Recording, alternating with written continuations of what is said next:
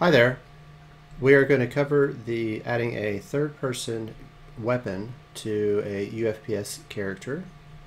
So to start, I'm going to go and use the demo scene 3, which I have open. I found the demo object and disabled it. I'm going to use the hero character that comes with UFPS. So you'll probably be using your own character. For this video, I went ahead and added 5 M16, which has a first-person weapon prefab, but I do not have a third-person weapon added yet. So the first thing you're going to want to do is on your body, which is the skeleton, you're going to want to expand this out, follow it the hierarchy down until you get to the right hand. You're going to create an empty game object, which we already have here, and you're going to name it weapons.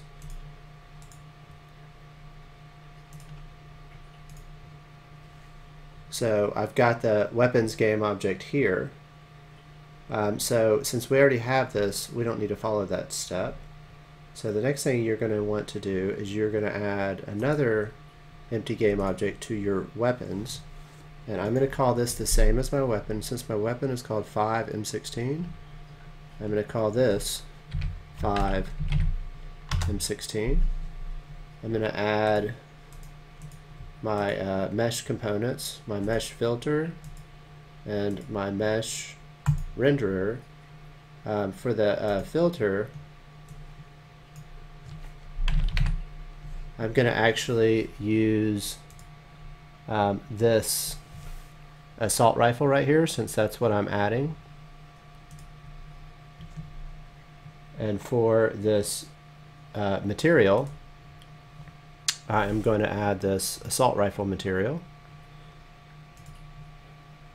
So you'll see here that it has added the weapon. You're going to want to make sure that the transform of this is set to 0, 0, it's zeroed out. So you can either reset it, or if you follow the steps that I did, it'll actually set it up zeroed out. So in order to be able to see this in game mode, what you're going to do is you're going to scroll up to your hero, and you can either disable the VP player inventory, or you can do what I did here and you can add the weapon. So what I did was I added my assault rifle, and I just added 300 bullets. And the reason I did the assault rifle is because over here on my identifier, it's an assault rifle. So now when we hit play,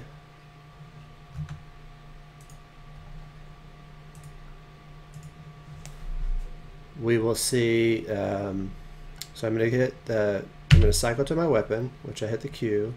I'm going to hit the letter V as in victory, and so what we see is we see the weapon, which it's in the hand, but it's kind of pointing in the wrong direction. The scale is off. I mean, if we walk over here and pick up the machine gun, we'll see we can even still see the weapon pointing the wrong way. So we want to go through and fix that. So first thing we're going to do is we're going to disable all the weapons that we're not working with. So this way we won't have this jumbled mess that that's blocking our view. And also I'm not in play mode. So if I go to the actual third-person weapon, first thing I'm going to do is I'm going to change the scale. Since it's too big, I'm going to go ahead and make it 0.7 all the way around. So you'll see the size is a little bit better. Then what we're going to want to do is we're going to want to rotate it. So you can kind of play with these, and you'll see that you can rotate your weapon the way you want. So I'm going to put this 0.2, 175.8, 332.3, and then I'm going to move the position, because what we want is we want it to be right in the hand. So 0.08, negative 0.01, and negative 0.29.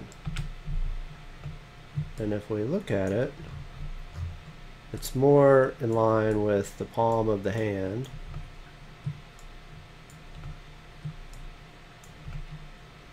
So it's a lot closer there in the palm of the hand, and it kind of, you know, looks like he's holding the weapon. So next thing we're going to do is we're going to actually assign this third person weapon to our M16. So if we go over here to the rendering, this third person weapon game object, we're going to just drag it right into the spot.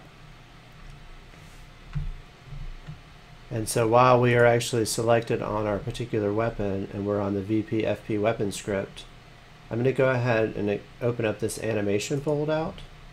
And I don't want a one-handed weapon. I'm actually going to change it to a two-handed heavy weapon. So that way they use two hands when they fire the weapon. You'll see there's other options here. There's melee, thrown, but we're using a firearm. So the next thing we're going to do is we're going to go ahead and test the weapon out.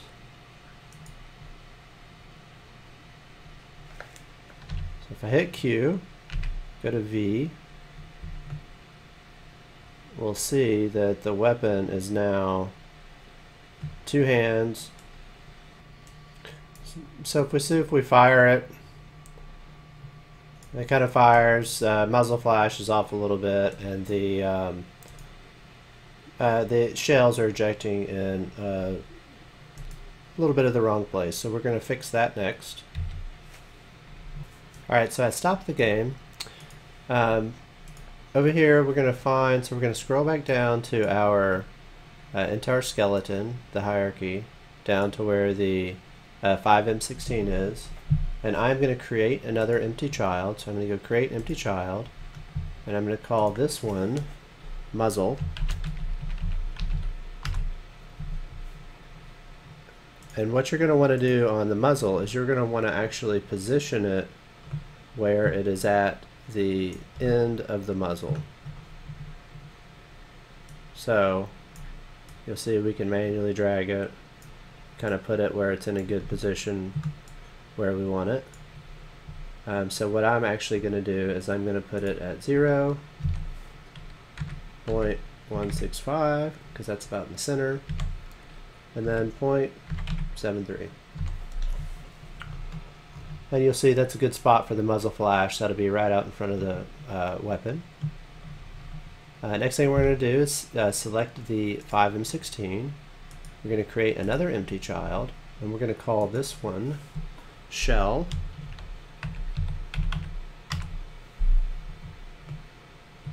And we're actually going to position this one where we want the shell to eject from the weapon.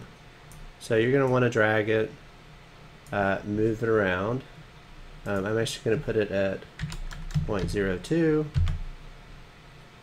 0.165, and negative 0.09. And then you'll see, if we look at the arrow, the blue arrow, which is the Z direction, which is forward, is actually pointing towards the front of the gun. So what we want to do is we want to rotate it where the direction of the blue arrow is going to be the direction that the shell actually goes in. So if I change this to 90, we see now that it's going to eject away, directly away from it. And then I'm going to kind of rotate it up a little bit. So I'm just making it negative 15. And then if we play again,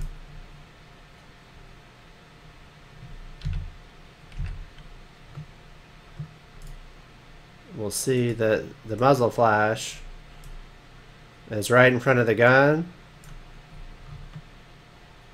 and the shells are ejecting right about where they would normally eject from.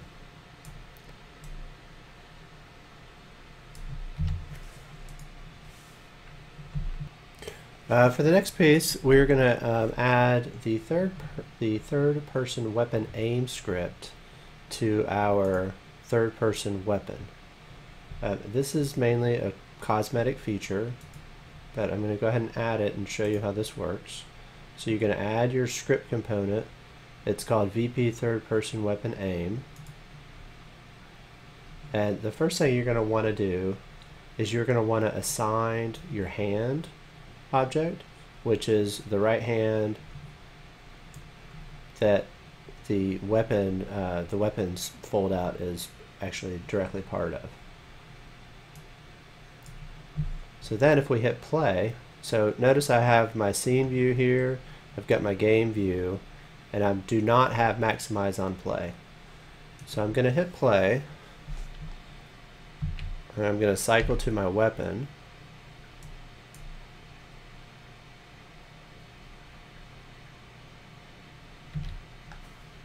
So I've got the scene view so I can see the player about from waist up. I'm going to click on this keep aiming, and I'm going to right click so I can start aiming. Now first thing you're going to notice is the hand is all jumbled up over here. So I'm going to go ahead and make the adjust angle to 180 all the way around. That's a good base point to start from.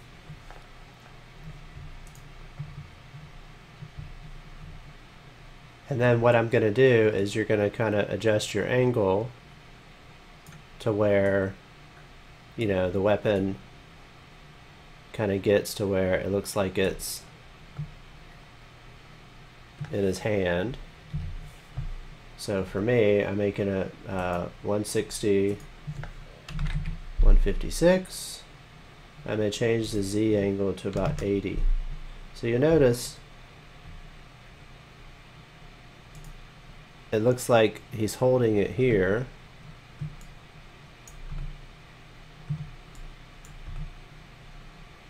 And it looks like he's holding it here, and the angle is a pretty good angle. So it actually looks, you know, pretty realistic of how he's holding the weapon and such. So what I'm going to do is I'm going to go ahead and copy the component value, and pause the game. And then in order to set these to the values that I found while I was editing, I'm going to do paste component values. And you'll see the values are pasted the way I want them. Next thing we're going to want to do is we're going to look at the actual recoil. So for this, I'm just going to look at just the game view. So if we look at how the weapon fires, so you see it kind of goes up. Don't really like the way it fires. This is part of the reason why I added so many bullets. So you can actually adjust this recoil X, Y, and Z factor. For me, what I did is I changed it to 0.5, 0.1, and 0.1.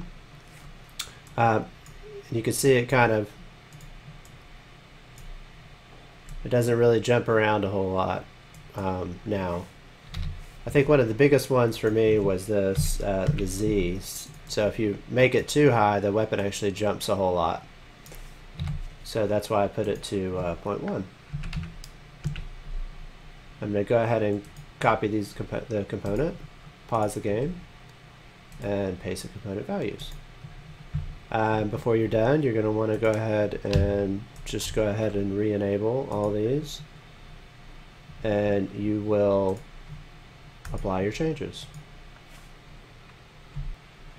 So now that we've set these weapons up, you can copy this to all of your other characters. You're going to want to go through these steps for all of your different weapons.